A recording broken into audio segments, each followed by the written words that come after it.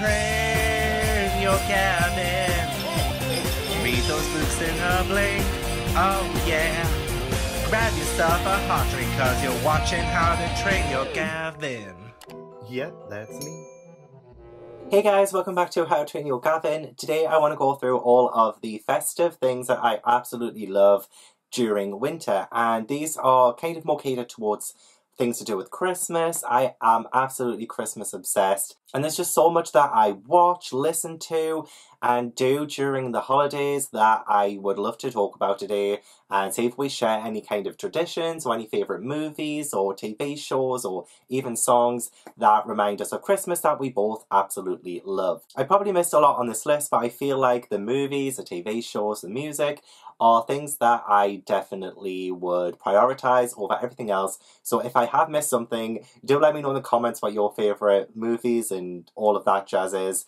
And yeah, I probably most likely love it. I just couldn't include it in this list. It's fine. I do want to say first a huge thank you to Pris, who provided me this huge Olaf cardboard cutout. I am in love. So thank you so much for saying that, by the way. I thought I would go through the songs first that I absolutely love every single year. I listen to the specific playlist that my friend Adam made. I will link it down below. It's on Spotify, and he has this list of a lot of Christmas songs that I absolutely love, and some maybe not so much, but I always end up listening to the same ones anyway. But of course, number one of my favourite Christmas songs of all time is, you're going to roll your eyes, but it is All I Want for Christmas Is You by Mariah Carey.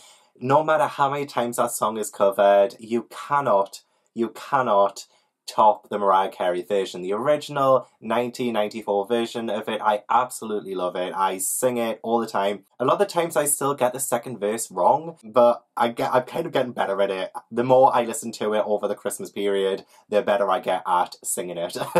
Not that I can sing, but still, it's a great song. I also really love One More Sleep by Leona Lewis. That one's not really one that I hear a lot of people talk about every Christmas, but it's one that I can literally bop to every single day, even when it's not Christmas. I mean, the earliest I've probably listened to it is June. But I think that's such a great song, so upbeat, and I love that. As well as Underneath the Tree by Kelly Clarkson. That is such a phenomenal song. Last year was the first time I ever learned the actual lyrics to it, so I thought, the first line it's like, "You're here where you should be." That, right? I always thought it was "You're here ready to be," and that's not right. I think it was actually Ashley in A Frog Through Fiction who corrected me on that, and honestly it blew my mind. It's one of those things where you think that a lyric is one way and you sing it that way for years, and then when you find out the actual proper lyric for it, it's kind of like, is my life a lie? That's the kind of vibe that I got from that correction. Don't laugh at this, but I absolutely love the Cheetah Girls A Cheerlicious Christmas album. Like, the entire album. I remember buying that album from Woolworths like a decade ago or more, and that was just such a great Christmassy album. And there was one song on it called 5 More Days Till Christmas that I absolutely love. It's such a great song. It's so cheesy. It is cheesy. It's the Cheetah Girls. But I absolutely love that song, 5 More Days Till Christmas. Fun fact, I always forget to listen to it on December 20th when it actually is 5 More Days Till Christmas. Maybe this year. Also, My Only Wish This Year by Britney Spears. Oh my god, like, that one. Talk about an underrated classic. That one is so good. I remember, I think the first time I ever listened to it was on a compilation album, and I was like, what? Britney Spears has a Christmas song? And it's actually a really good song. I really enjoy it. I'm also a really big fan, actually, of Mary's Little Boy Child by Boney M. I really love the Glee version of it as well, though. I listen to that one quite frequently, and it's probably, I don't know why, but it's just, I can't explain why I love that song. I just really do. Both versions of it. I think Glee does a great cover of it, but of course Boney M has like the OG amazing version of it. I'm also a big fan of the festive version of Love Me Like You by Little Mix. There's just something about that festive version that just oomph in a very festive Christmassy way. And that's one of the ones that I listen to. It's not a Christmas song, but the festive mix of it, which you can find in that playlist as well, that's linked below. You can get a sense of just like how magical and Christmassy that song could be, even though some of the lyrics are rather questionable about it being, you know, Christmas time and stuff, because it's very romance heavy. But at the same time, it's just so good. And it's used at the start of one of my guilty pleasure movies that I am going to be talking about later. I mean, there's hundreds upon hundreds of Christmas songs that I love, but I would say those were the ones, or the main ones, that I really vibe with. And I always have on repeat every single Christmas. Usually starting about October time. It's sometimes been earlier, but sometimes I just haven't felt in the mood. But this year, I have had this playlist on so many times, and I just keep repeating those songs. Okay, so talking about the movies now, there are just so many. There's so many. Because there's just something so magical about Christmas time and being able to sit down and watch a Christmas film. I love them so much because they're a great escape, especially because I've worked retail the past 10 years, and I don't always get to go all out with Christmas like they do in the movies, you know. They always make it seem so much more magical than I guess it is in real life, which is why I love them so much. And I want to talk about the animated movies first. I guess one of the ones that I genuinely do love is The Polar Express. And I mentioned this on Instagram recently, and a few people actually said it's creepy to them, which I can kind of see that, especially in terms of the way it's animated and the way the people in that are animated. But I still watch it every single Christmas Eve. It's the last movie I watch as I'm in bed and I go to sleep for Santa coming in the morning. It just gives me that feeling as I'm tucked up in bed and I just think, oh, Santa's on his way. That is my biggest tradition, is the fact that The Polar Express is the last Christmas movie I watch. Unless there's one on just randomly on Christmas Day, I'll watch that, but I don't actively watch Christmas movies after Christmas Eve. I watch Christmas movies in the build-up to Christmas Day, and that is one of my biggest Christmas traditions. Another animated movie I love is Arthur Christmas. That one is so good, so magical, and such a great adventure story, and I love James McAvoy voicing in that as well. Him in The Lion, the Witch and the Wardrobe as Mr. Tumnus. Gosh. But anyway, back to Arthur Christmas. What I love about that, I love movies that actually incorporate Santa Claus. It's just the whole journey. I love a movie where there's this huge epic journey, and Arthur Christmas is one that has that epic journey down. Another little Christmas movie that has become a staple in my household for the past couple of years now is, and this little fella gives it away, Olaf's Frozen Adventure. It is a very short animated movie that you can watch on Disney+, but I actually went to the cinema to see it. Long story short, it was being shown with the original Frozen in 2017, and I was not allowed to go and see it unless I was accompanying a child, so I ended up taking my niece just so that I could see Olaf's Frozen Adventure, so that was really good and magical. But I just love it so much because it ties in so nicely with the backstory of Frozen, with the sisters, Anna and Elsa not really having their own Christmas traditions because of the way they were brought up, and it's Olaf trying to search for a Christmas tradition for them. It's so heartwarming. I'm tearing up just thinking about it. But the songs in that are so good too. Like, I absolutely love When We're Together, which is the end song from that film. Now, that Christmas when I went to see Olaf's Frozen Adventure, and sorry about the dust, this was a little dusty, I got this musical jewelry box for Christmas. That if I press that button, it does sing the song When We're Together from that movie. I do want to press it so that you guys can see it move and stuff, but I also don't want another copyright strike on this channel, so I'm going to end up just covering it myself. Like, plug your ears because it's going to be terrible, but I just want you guys to see like how it moves. I love this. This is like one of my favourite items ever that I have. Cause when we're together, I'll forever feel at home. And when we're together, we'll be safe and warm. Doesn't matter where we are, if you're there with me. Cause when we're together, that's my favorite place to be.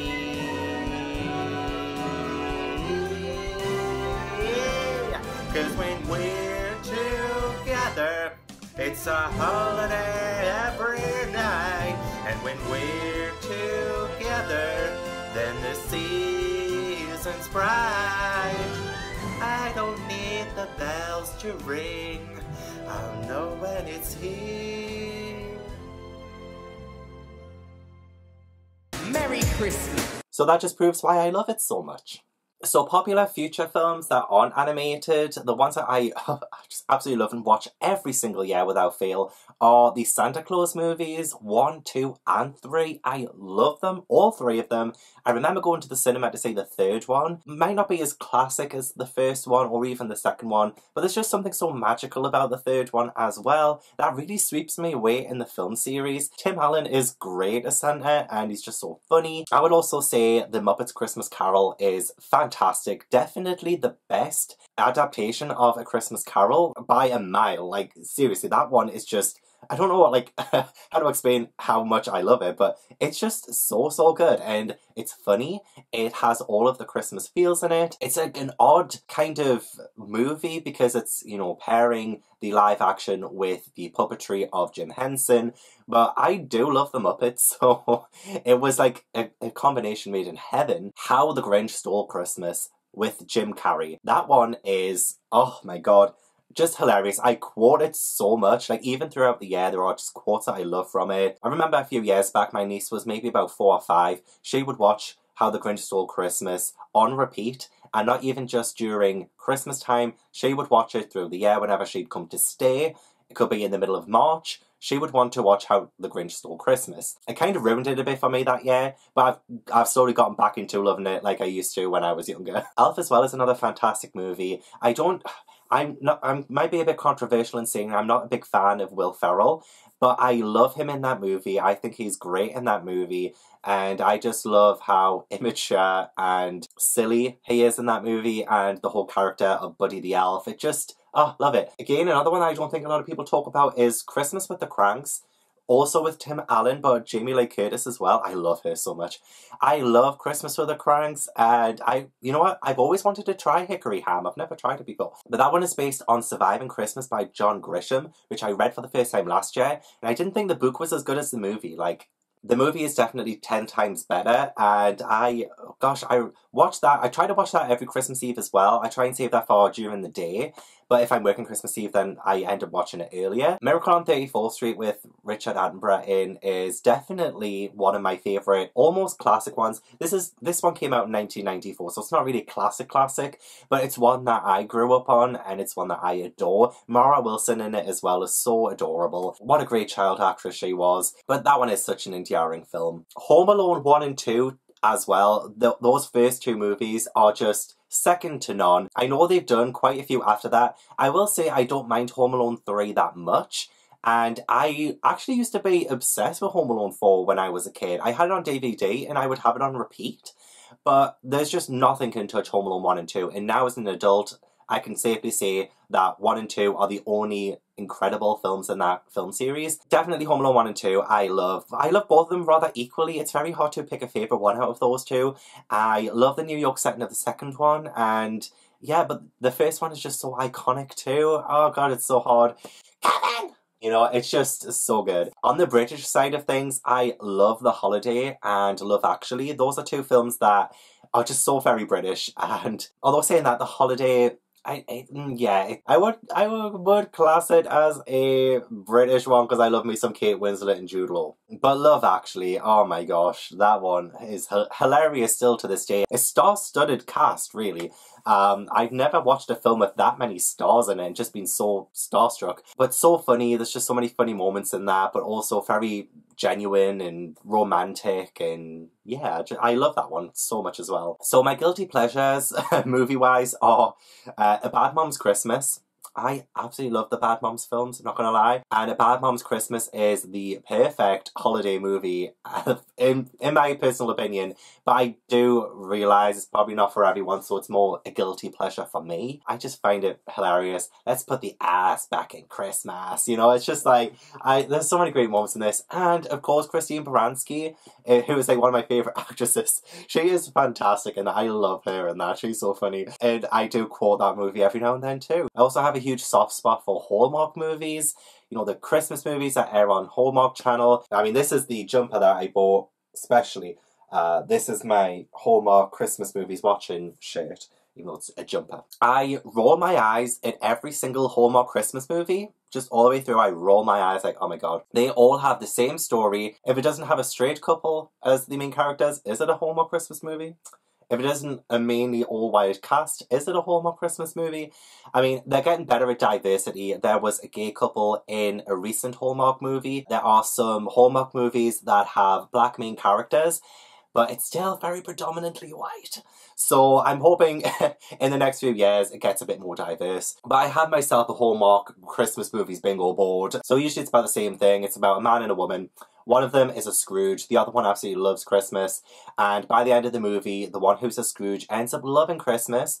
Usually they've got a really good paying job, but they end up, you know, leaving their work so that they can have a decent life with this stranger they've just met and fallen in love with. And usually they travelled hundreds of miles and they're in this whole new city where they shop for Christmas trees and they go for coffee, which they don't pay for any of it, and they leave doors open and they just walk into people's houses and they have a huge Christmas decorations montage in it. And usually I develop a crush on the male protagonist as well.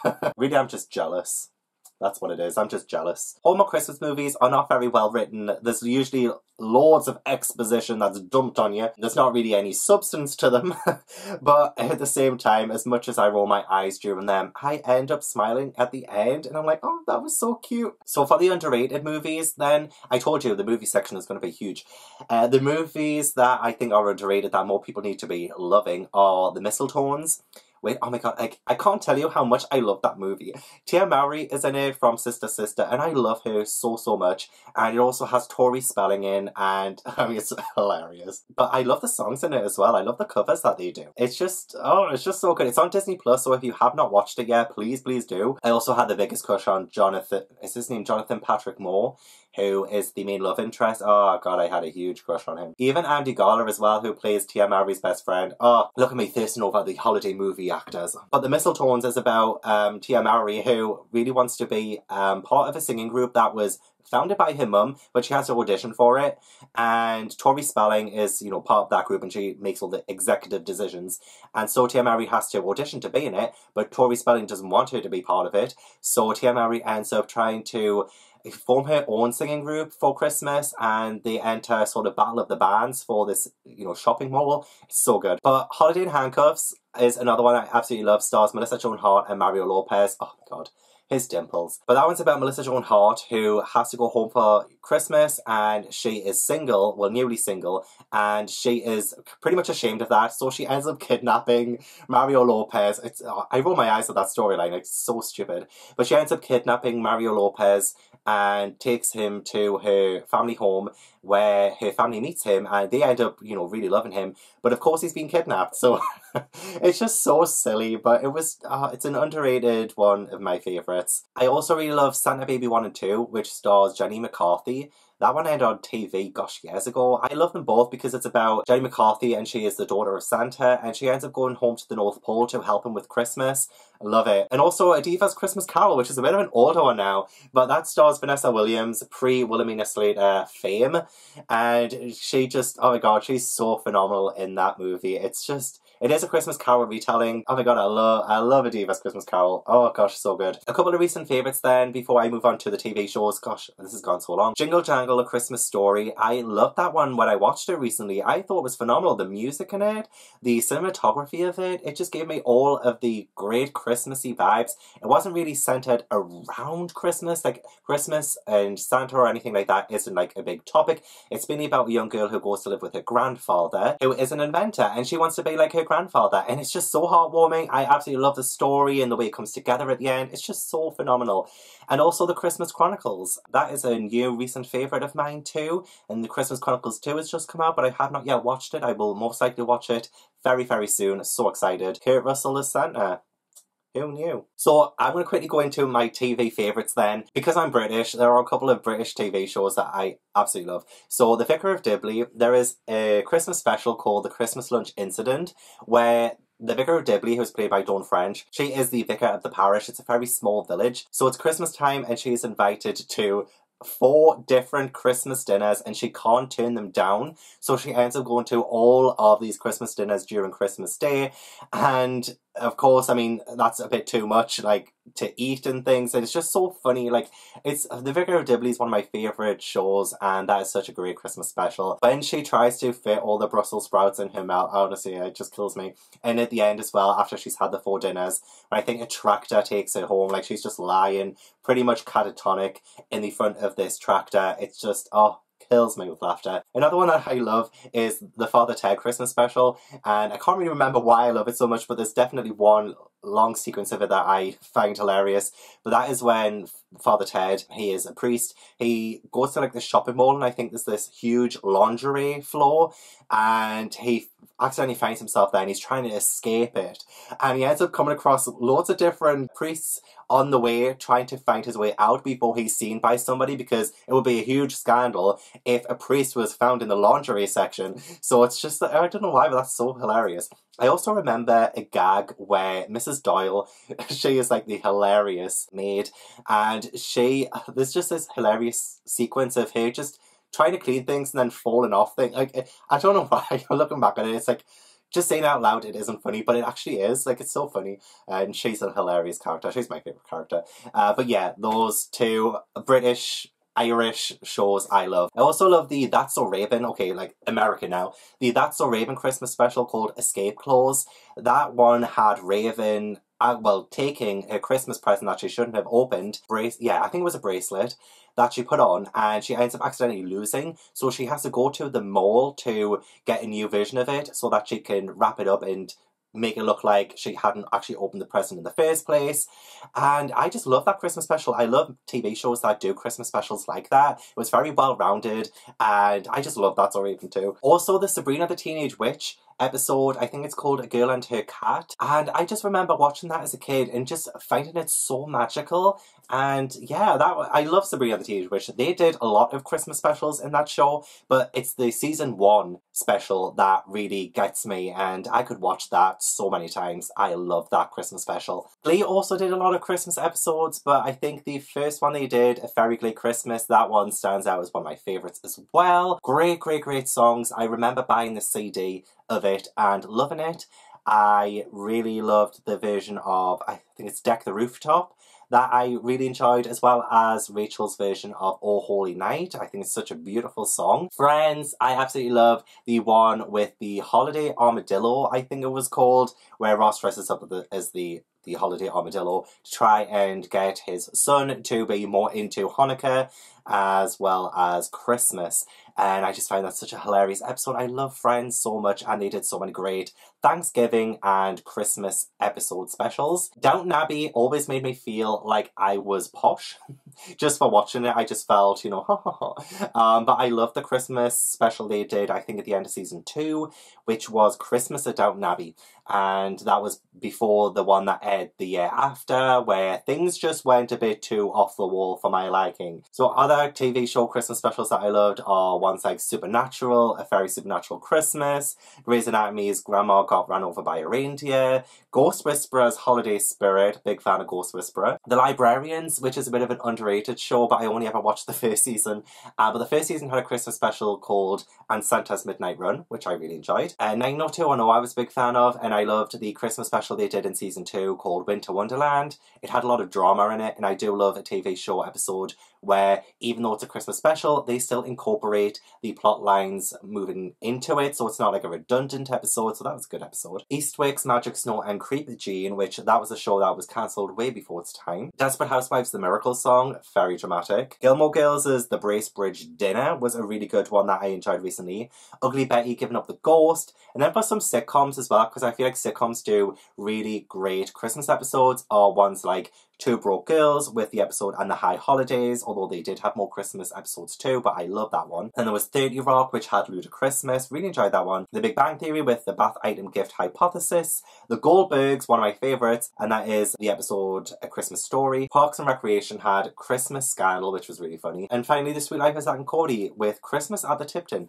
So many great Christmas specials and lots of things that I didn't mention in the video, but those were really just like a few, like a select few that I really really, really enjoyed. So yeah, that's pretty much all of the media for Christmas stuff that I could say. There are festive books that I love, but I did do a video for my favourite festive middle grade books, which you can watch. I will leave a link down in the description box.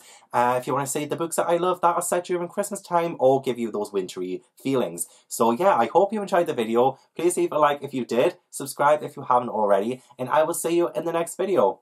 Bye!